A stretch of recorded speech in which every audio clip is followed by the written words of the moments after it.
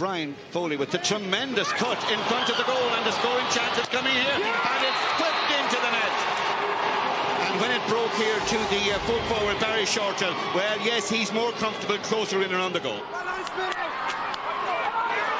So Barry Shortall, the goal scorer, and a dangerous ball in, and the keeper has to improvise again, but this time he doesn't improvise as well, and it's gone in, and we have 2 goals in a minute.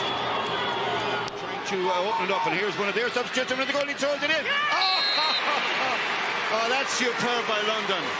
That's all about hurling skill. The man who sent in the pass to number 22 was Sean Quinn, and for once Stephen Smith is beaten. Absolutely, Jim. That's what I was talking about earlier. You know, there was space there earlier in the game, and players tended to be going outside looking for the easy score, but a brilliant run and a brilliant finish there again. The 2 Antrim men combined very, very well there. London coming out of defence. Nice grab out of the air by one of their subs, Gary Fenton.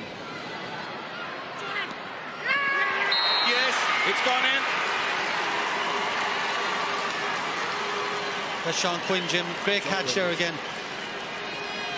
Well, Mick Burke, the manager of London, is absolutely thrilled. It's gone into the net. It's number 22 indeed, Sean Quinn, who's got the goal, and he improvised, used the boot. Yeah, it was going to be a penalty, but a great catch there. And, you know, we were just praising Aidan Carter a couple of minutes ago, but Sean Quinn has come in and destroyed him there with a run, and now that goal, and really that's the game over now. Johnny McGowan then, striking from the wing. Oh, and it's gone in. It's gone in, and here the goalkeeper will be very, very disappointed.